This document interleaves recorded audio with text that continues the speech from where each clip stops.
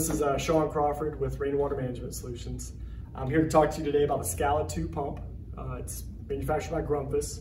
It's replacing the MQ pump. Really nice pump. It has a suction side here, so this is the suction inlet here. It's got the discharge side here. It's actually got adjustable angles for this, so what you can do is unscrew this and adjust the angles for connecting to those, which is a really nice feature. You've got your mounting legs right here to mount it down on all four sides. The neat feature about this pump is it's a constant pressure pump. So it senses when pressure loss is on the other end. We call that an on-demand pump.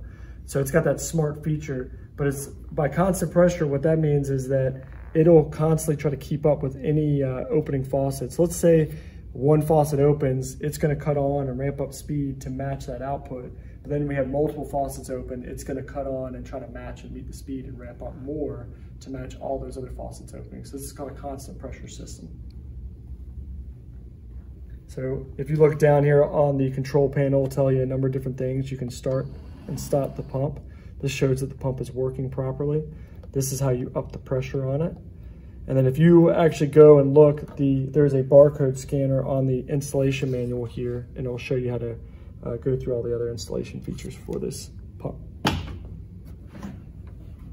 So yeah, it's the SCALA2. It'll do about 15 gallons per minute, give or take, do around 60 to 70 PSI. So really good pump for water use or just booster pump inside your home.